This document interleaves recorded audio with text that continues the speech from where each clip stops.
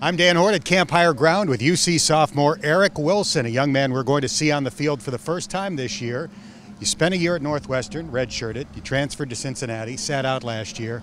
I would imagine you are itching to go for the season opener against Toledo. Yeah, of course. It's kind of hard, sitting out for 2 years, waiting to play. But, I really developed my game, and I'm ready to go.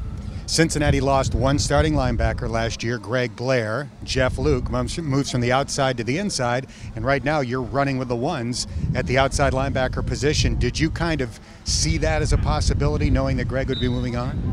Yeah, I knew Greg was a senior. I knew he was going to move out. It was an opportunity for me to step in, show the coaches what I have to do, and hopefully I'm doing that today. Jeff Luke, Nick Temple, yourself, that's a very fast trio at linebacker. Yeah, we have a lot of speed. We try to use that to our advantage to get to places that we can show that we're doing something else and go somewhere else. So, it's great. When you transferred to Cincinnati, I think you were listed at 205 pounds. Right now, 225. Was that something that you really focused on last year when you had to sit out?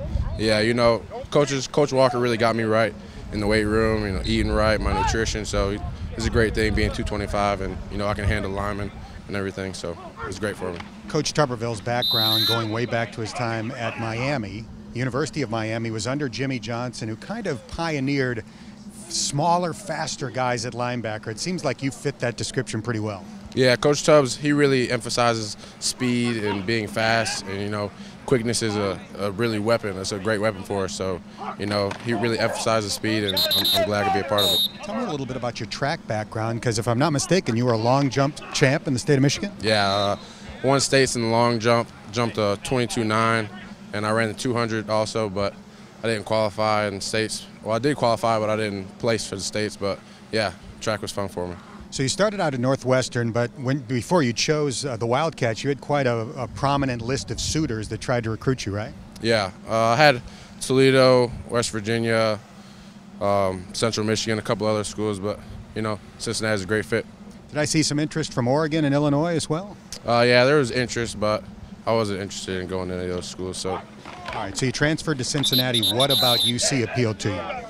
It's a great atmosphere, and the coaches are great. They really bring you in, show you what to do, coach you up, and I love it here. Great family atmosphere. We know about Northwestern's academic reputation, so I imagine the education portion of student athlete is important to you too. Yeah, it's really important. The education comes first, and then the student athlete for a reason, so you got to focus on school as well as on the field. What do you think of Camp Higher Ground? It's a great place, really isolated, gets us focused on football only, so it's good. Do you miss civilization?